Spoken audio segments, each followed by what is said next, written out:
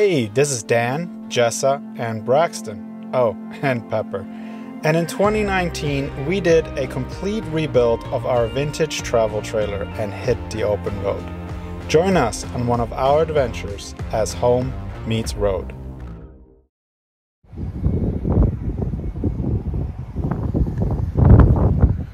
Good morning from South Padre Island, and it is February of 2022. It has been 45 days since I have picked up the camera and stared at a lens. Yeah, wasn't really planning on taking a break that long, but Vlogmas, those 25 videos in December really did a number on me, and I kind of just need to relax and figure out where I really want this channel to go, or where I want these videos to go. So yeah, it's been a crazy 45 days. Honestly, not really. The weather down here has been so bad. Obviously I can't really complain because it's not negatives and the wind is not as crazy as it is up north, or I should say snow. Can you tell? I need practice again talking to a camera. Yeah, anyway, the weather's been pretty bad. We've been kind of locked into our trailer in our little square footage for a lot of days. A lot of playing Mario games on our Nintendo Switch. Not much going on across the way with SpaceX. Well, okay, there's a lot going on, but not much I can show. We just haven't been over there. Yeah, about the only thing we have done is a little bit of beach time here and there. Braxton is surfing now. Well, trying. He's working on it. Got some work done on the truck, and we went on a pirate ship. Yeah, did the pirate ship thing with the whole full-time families. Yeah. So anyway, here's some B-roll. I don't even remember what all this stuff is called. Here's some B-roll of what has happened in the last 45 days. I'm gonna show you that while I'm getting ready to empty the truck and get some work done. We've got some serious upgrades coming in the next couple of days.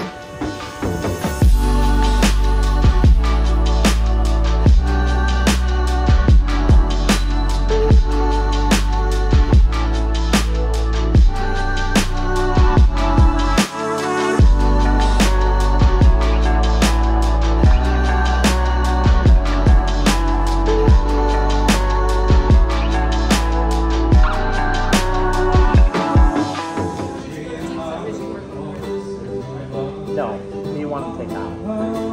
That's what he said it would cost $1,000 for the day.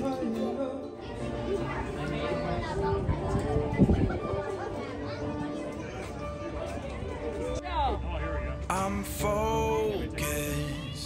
I've been watching for the omens. I've been listening to everything you said. It's been running through my head, locked and loaded. I got the feeling that you know it.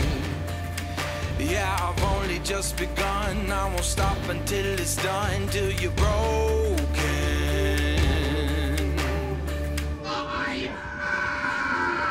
So welcome to the fire. I'm the one with the light. Feel it burning through your veins as we're walking through the flames, getting higher. So welcome to the fire. Welcome to the fire. Feel it burning through your veins as we're walking through the flames, getting higher. So welcome to the fire.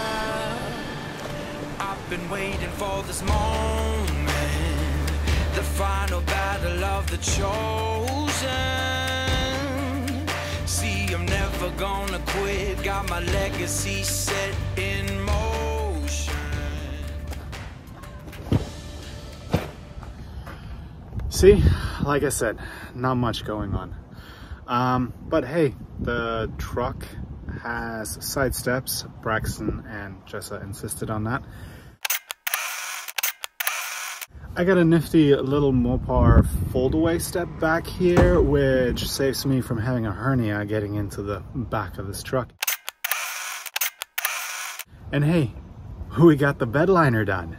Yeah, finally found a Line-X place here in Brownsville that was able to order enough bed liner to get this thing done. So what are we doing now? Can you tell? I am not ready for this. What are we doing now?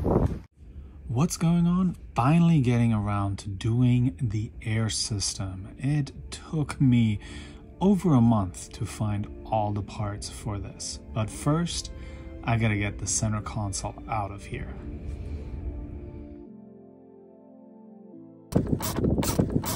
Okay, found all 6 screws that people are talking about. Lift up on the back. Pull forward. And apparently everything will disconnect.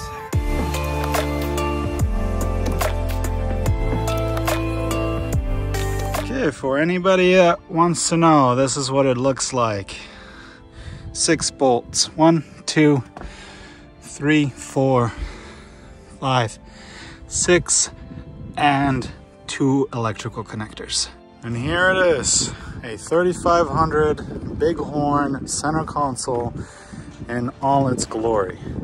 One of the big things is Braxton has no power outlets whatsoever, so we're going to switch that. And we're going to install some gauges for the air system, hopefully right here.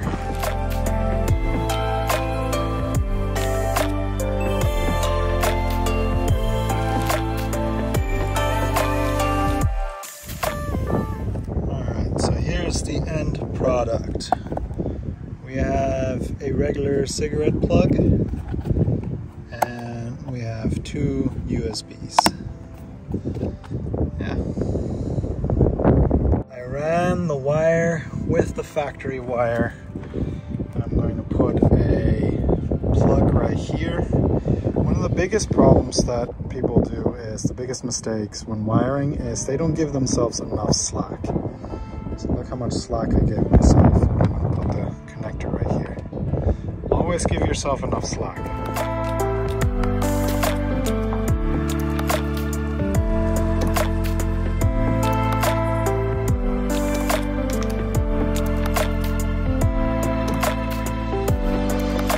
What do you think, Braxton? It looks great. No, we got to put this back in. So I made myself a ground wire. Oh. So this ground wire is going to go right here. And then this is going to be a plug that's going to be here. Again, to make it easy to take the center console out again. Okay. I'm only going to be using one of these pins for today. The other one is for future expansion. Okay. Okay? Okay. You're having fun playing with your friends? Yep. You see right there, these are my connectors. So this is going to be the ground, and I have a spare ground for later on. This is my power. I have spare ignition for later. These are the sensor wires for the gauge. Everything can be unplugged so it can be pulled out. Now I just need to grab power and ground. Here's the diagram I've been working on. So there's battery and ignition. I need to find this connector underneath the dash and then plug this in. When you buy upfitter switches from Ram, you get all this.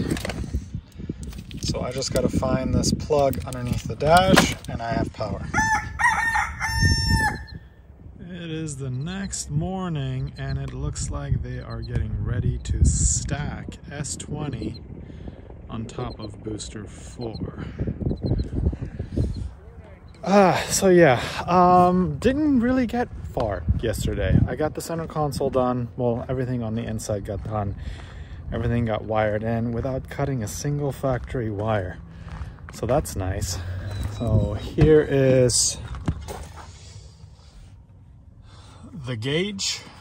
Come on, focus. The gauge. So this one reads both the tank pressure and the airbag pressure.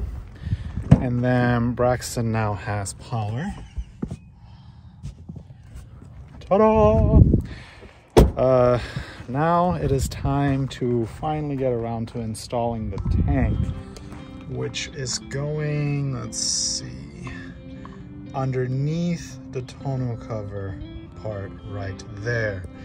I'm going to install these brackets and figure out how to mount that. Hopefully I get far today, and hopefully we get to see a stack happening across the street.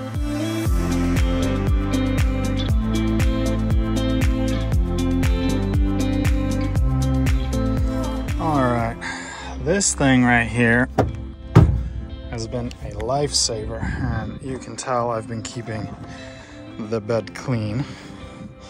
Yeah, that's because I take my shoes off. All right, let's hope there's enough clearance to mount that there.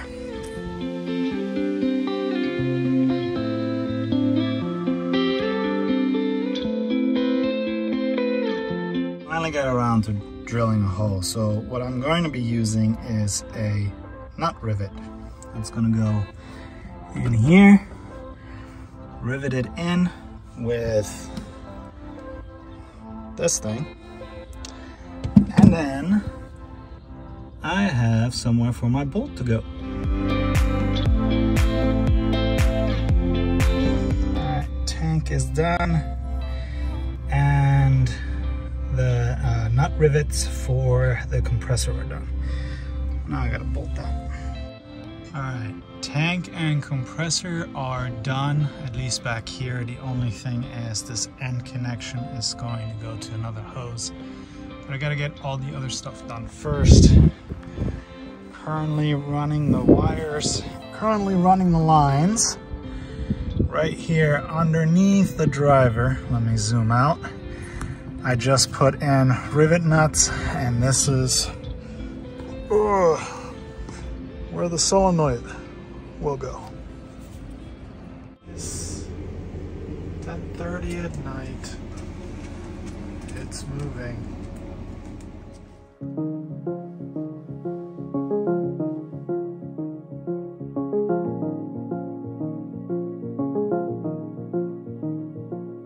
Crashing on the moon, calling mission control. Thought I'm getting higher, but I'm flying too low. I see the earth is spinning and I can't let go.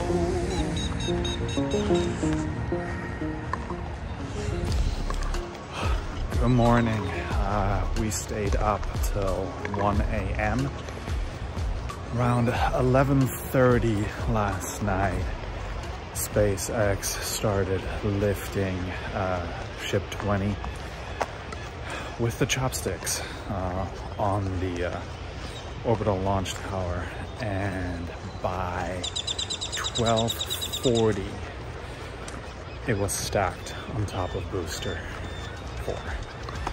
Getting my first real look at it right now.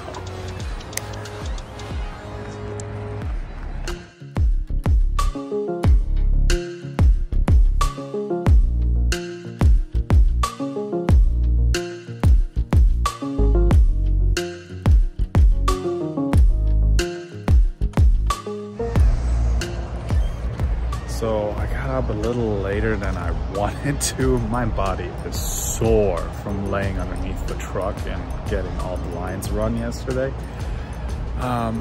Waiting for the sun to clear that cloud, and then hopefully that will give me a really good shot.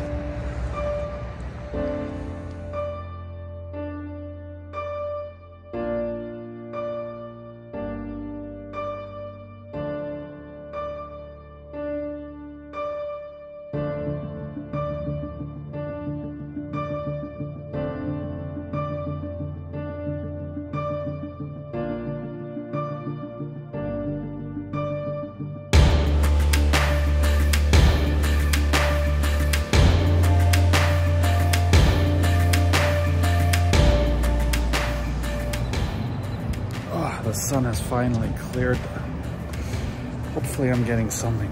Man, the mosquitoes are bad this morning.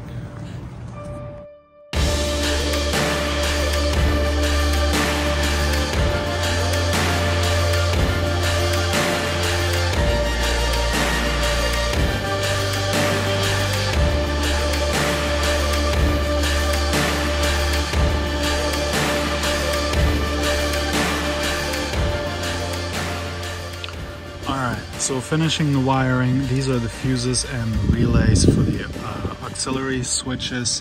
These are the connectors. These right here are some as well. But the primary ones I'm after is these two, so I gotta pull the plugs out and then find the appropriate wire here to plug in and connect it. And like this, the entire system will be done without cutting a single factory wire, and it's all wired into the truck. This is pretty awesome. Okay, so this is not being used, but it's easier just to plug it in now and then cover the wire and use it later. Same with this one.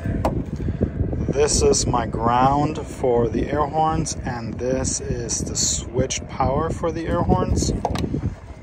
And then on this one, I have power for the compressor, the two solenoids for the airbags, and this one is not being used. But anyway, so the air comes in. This is the main solenoid that lets air in. This is my sensor that lets me know what the airbag pressure is at. This hose goes back to the airbags themselves. And then this is the solenoid that allows me to let air out through this right here. So I gotta wire up these two solenoids. And then this guy right here, this is the main line in, my main sensor. And then this is the line that goes to the front to the air horn. That's what's going on over here.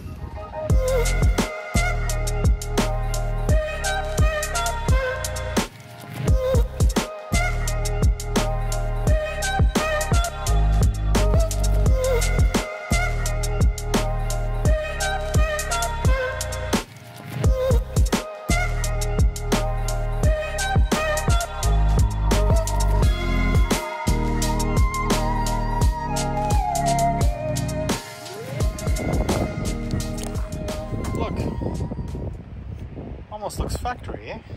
This is the harness for the air horn. The air horns did not go as planned. I tried to get them in as one unit, but I had to take the whole bracket off and basically install them by themselves. I don't know if you can see this. And of course, I need to extend the hose that connects the two systems, and it's a different size than the hose I have. So right now I only have half of the horns. Yeah. All right, just finished programming the auxiliary switches. In here, auxiliary 3 is now the compressor, and it looks like it's working. It's going very slow, so I wonder if I got a leak somewhere. Well, nothing's going according to plan, but hey, the air horns are working.